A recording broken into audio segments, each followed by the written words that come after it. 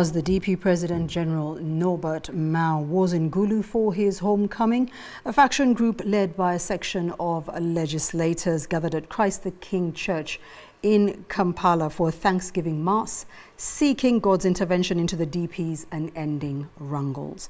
The DP wrangles stem from the decision by the party leadership to sign a cooperation agreement with the ruling National Resistance Movement, which later rewarded Norbert with a ministerial appointment. The group, led by Buikwe South Member of Parliament Dr. Lulume Bayiga, comprised of elders and other party members that denounced Mao's leadership. Richard Olwenyi has the details.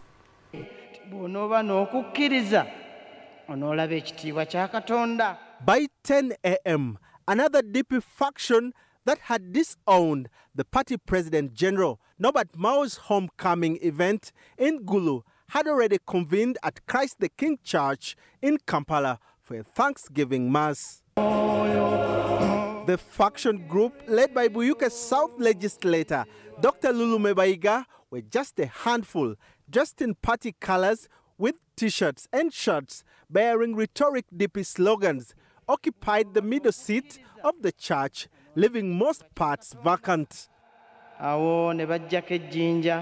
When their leaders stepped up onto the podium to speak, the angry politicians denounced the Gulu Norbert Mao's homecoming. Is having a function in Gulu as a Minister of Justice and Constitutional Affairs, having been appointed by the government in power.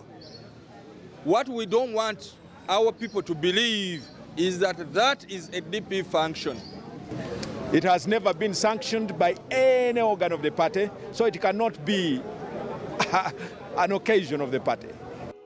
In the course of the Mass, names of party historicals like Benedicto Chiwanuka, Paul Kawanga Semogerere, John Sebana Chizito, and Matayo Mugwanya were common in most speeches, with every speaker accusing Mao of having failed to learn from the past leaders by signing a cooperation agreement with the NRM. So he's no longer breathing DP, he's breathing NRM.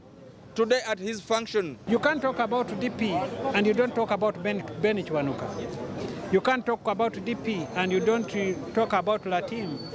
You can't talk about DP and you don't talk about Semogerere.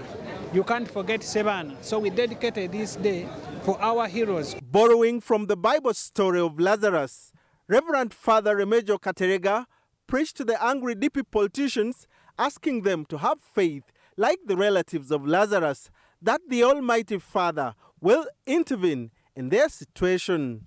It's not too late for us, dear brothers and sisters. God gives us a second chance. Obudde tukyabulina okutereeza buli mbeera gye tula nti ebadde esasise, embeera eziŋŋamye. The greatest challenge of life, the tragedy of life, is what dies in man while he still lives.